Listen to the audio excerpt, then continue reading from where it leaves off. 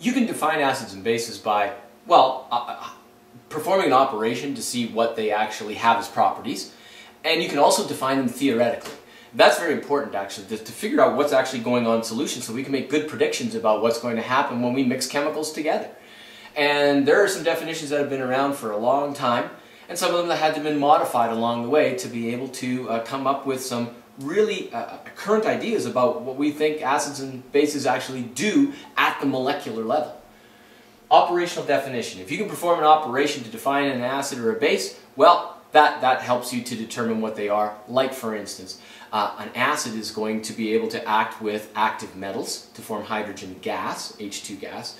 They're going to turn blue litmus paper red. That's an operational definition then of an acid. A base would be that it turns red litmus paper blue, and that bases neutralize acids. Those are operational definitions.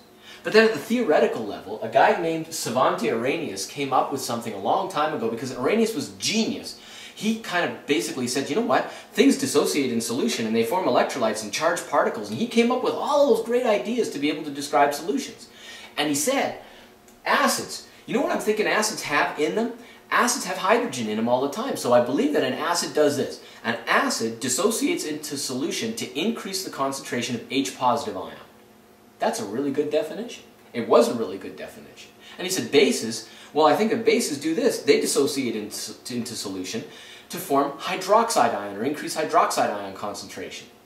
And everybody said, so I guess what you're saying is that acids have H positive in them and bases have OH negative. Yeah, sure. Problem? You know, I just told you before in terms of definition of acids and bases that large charged cations like iron 3 positive, are actually acidic. So when you take iron 3 nitrate here, or ferric nitrate, and you put that into solution, that's an acid.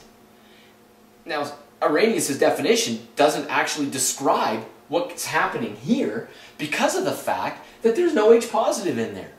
And then sodium carbonate, Na2CO3, is a base. It's actually a weak base, but it's kind of a strong weak base. We'll talk about that. But the idea is that this chemical right here, being a base, doesn't have OH negative in it. So Arrhenius' definition doesn't really work conceptually very well for those types of chemicals. And we need a type of definition that works better.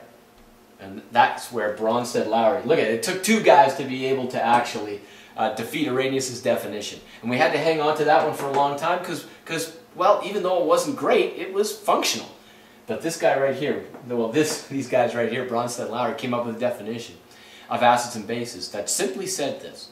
And since, by the way, hydrogen ion, H positive, really is a hydrogen atom minus an electron. That's just a proton left over. H positive is a proton. And so the definition of a Bronsted-Lowry acid is it's a proton donor.